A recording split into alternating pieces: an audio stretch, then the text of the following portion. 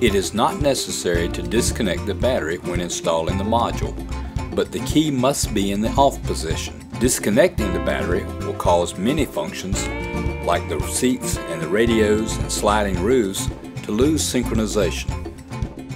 Until the suspension control module is properly connected, the message display center will display defective.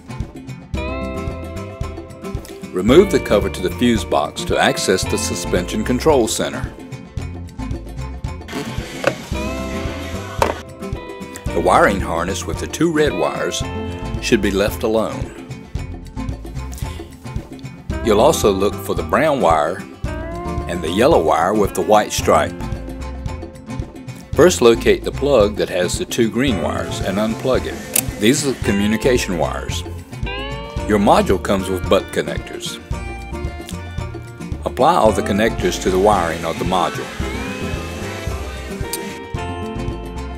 First, cut the connector from the two green wires. These wires will be used to connect to the module. Match the green wire with the white stripe to the green wire with the yellow stripe that comes from the module.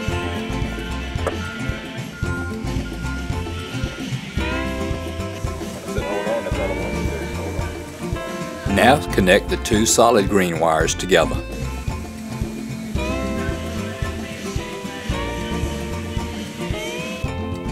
Now cut the brown wire and connect it to the brown wire in the module. This is your ground wire.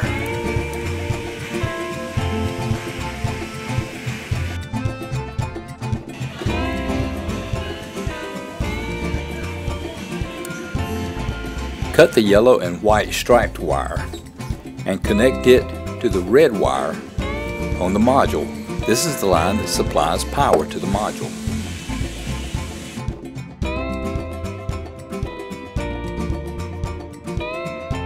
When turning the ignition key on, the light on the module should go from red to green. This means that it's functioning properly.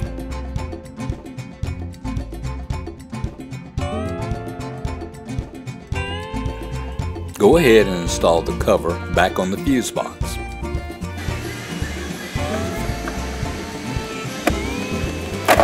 The message display is now back into service and the other functions are functioning properly.